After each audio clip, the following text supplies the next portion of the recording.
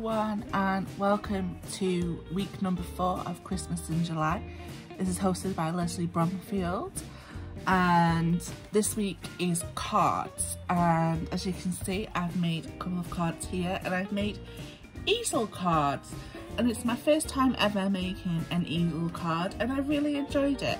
I used a tutorial by Sam Colcott, so I will link that in the description box below, along with all the collaborators that are in the Christmas in July.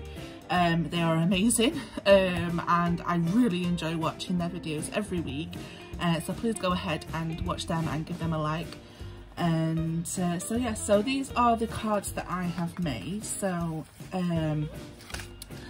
again, I am still using the Winter Wonderland collection by Doodlebug, and I absolutely love these colours so much. This is an embellishment that I've been making up lots of embellishments, so it's just easy and quick to put onto projects as well. Here I used a scallop die, and then here at the back I used a smaller scallop die, and I made this acetate myself by laminating a pouch with some wrap in it, so some spotty wrap, cellophane wrap you get, and then so it just makes this really cute polka dot acetate.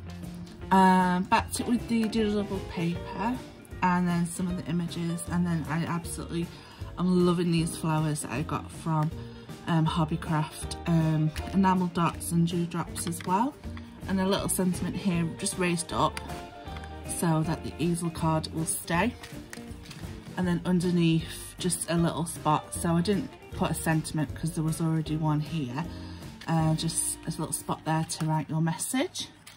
So I made 4 of these, so this is another one. This is another one of the embellishments that I made, and I added seed beads inside the shaker part because they don't rattle as much, but it still acts like a shaker. So that was cute.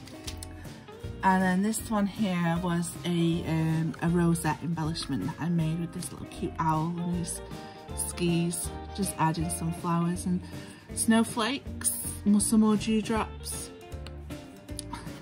So, and then the last one is another rosette that I've made. So again, just so easy if you just make up embellishments, and then when it comes to like your projects, you can just pop them on, you haven't got to think about it then. So they're the easel cards that I made.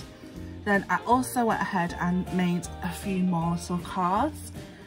So this is one that I made, and I've made some mason jar embellishments, and these are just little 3x3 cards that I made up there. So I and I popped it up on some tape, and these are great for, you know, like little thank you cards, just pop in a little, you know, in a little gift bag or whatever.